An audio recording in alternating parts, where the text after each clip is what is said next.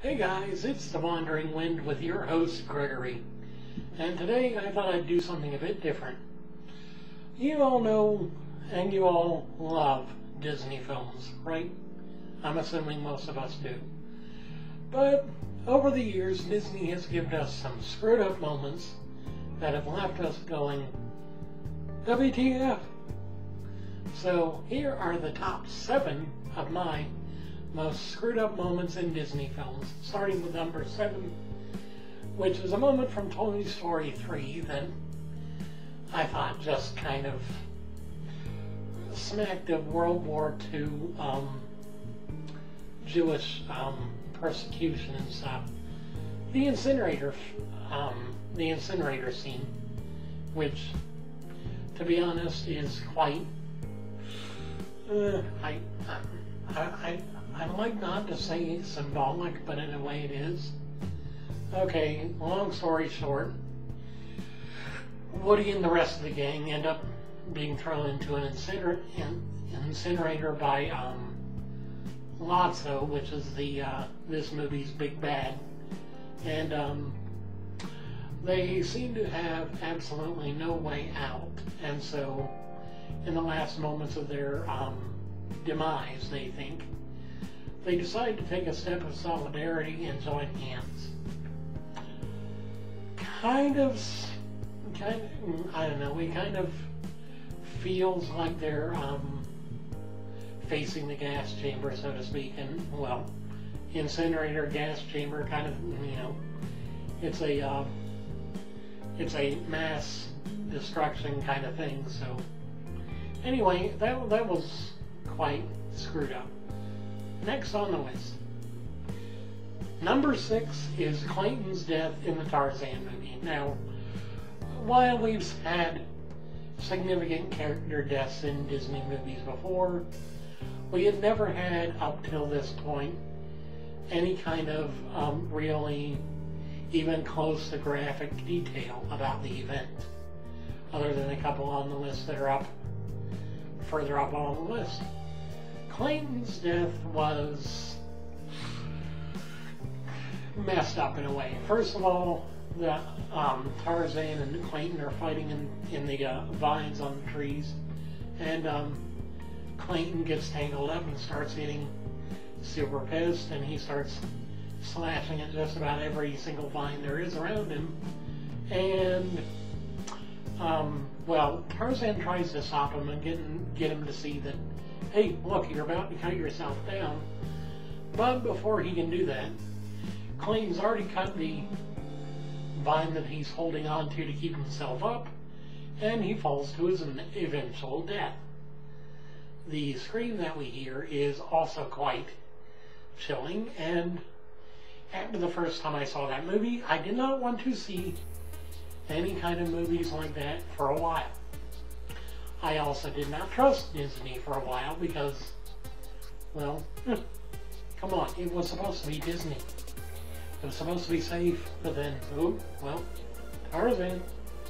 Anyway, number 5, sort of a lighter one, but still kind of screwed up.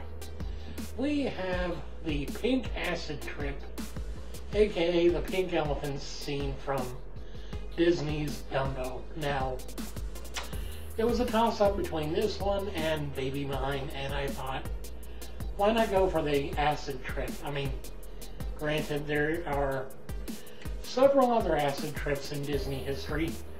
Alice. But, and, yeah, Alice in Wonderland is a complete acid trip all the way through. But I thought, why not go with just the one scene? So, first of all, Dumbo's had a rough day in a circus, and he comes upon a tent with the staff drinking and partying and whatnot, and for some reason, there's a bucket full of alcohol right outside of the tent.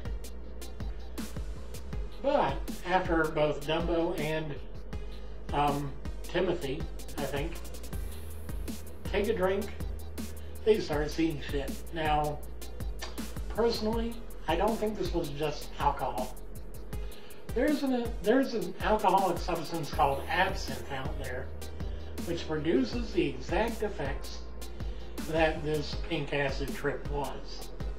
Because they started seeing pink elephants in the sky, and then a whole lot of crazy shit starts happening, and yeah. Pretty much, that was absinthe. That was not just... Anyway, next is back to the melancholy moments. If you ever watched a Disney movie, you would have never expected the first 5 to 10 minutes of a movie to make you cry. Until you watched Up. Up's married life sequence is both lighthearted and soul-crushing, to say the least. First time I watched this scene, I ended up bawling just because, I mean, really, and you never hear what gets her in the end, but you do hear, or you do see the, just the effects of the whole thing, so it was not fun to watch at all. And on that note, let's continue with the depressing moments of Disney. Number 3 is Bambi's mom. Now, we all know the story. Bambi and his mother searching for food during the winter, and Bambi's mom runs off because she hears a hunter. She tells Bambi to run. Bambi continues to run even after he thinks that his mother is with him, but then he hears a gunshot and he goes to find his mother, and she's dead. Yeah, this is Disney. Yeah, it only gets worse from here. Next is Mufasa's death. Number 2 is Mufasa's death. Not only is this a screwed up moment, but it's even more screwed up because, number 1, the entire situation was basically caused by Simba's disobedience of his father's rules, and also Scar's influence and manipulation, but less that and more just Simba not thinking. So Simba takes a trip to this valley chasing, I think he was chasing some sort of lizard. Yeah, he was chasing a lizard at one point. And the hyenas, under Scar's control, create a stampede to put Simba in danger. Mufasa comes to the rescue, but unfortunately, as he's trying to climb out of the gorge, he ends up running into Scar, and Scar decides, oh, well, guess what? I'm going to throw you back in. Simba runs down after the stampede is gone and tries to wake up his dad, but there's no waking him up. So, yeah, you basically have a situation that was caused by the manipulation of a brother against another brother, but also, yeah. Anyway, number 1, and this is the whole thing, by the way, not just one scene.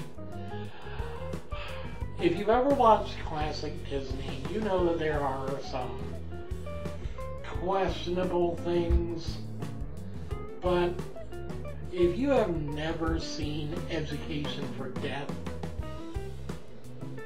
and you don't want to be really screwed up in the head for thinking, Disney made this? Don't watch it. Education for Death is a Nazi propaganda, well, anti-Nazi propaganda short film created by Walt Disney himself. Yeah. It's that kind of movie. Anyway, Education for Death, the making of a Nazi. is one of the strangest Disney films I've ever watched, and definitely one of the most screwed up Disney moments in its history, just because of the fact that really you have this, you have basically the making of a Nazi. Lovely. And of course this was back in the 40s, but then again, this is also from the company that brought you Victory Through Air Power, and quite a few other propaganda films of the day. And they also brought you things like Song of the South and other suggestive and just questionable films from back in that day. Now, obviously, these days we don't see anything like that from them.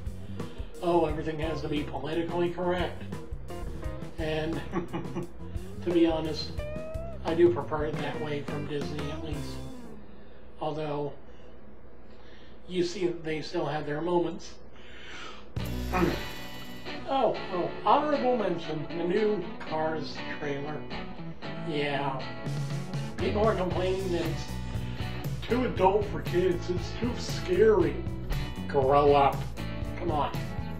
They're going to grow up eventually, they're going to look back and watch this movie and they'll be like, hey, you know what? It wasn't as bad as I thought it was. But, you know, that's just me. That's my opinions, that's my neck of the woods.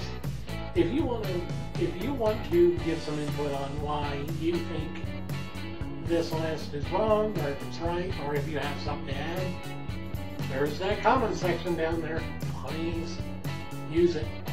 And as always, thank you for watching. I hope you have a great day, because frankly, I'm having a better day today than I have in a while. I love you guys very much. I hope you guys have a great night. I hope you have a great day tomorrow, and as always, I will see you when I see you. This has been The Wandering Wind. I have been happy to be your host today, and I thank you for watching. Hey guys, it's Gregory, and I just want to thank you guys for watching. You guys have been awesome people. If you want to, click the link over in the top left over here, and check out my Patreon page. I upload more new stuff every so often. I try and reward my patrons in any way possible. Click the links over to your right to check out a couple of my other videos, and as always, click the links down below in the description to check out my my social media pages, and as always, subscribe to my channel if you like my stuff.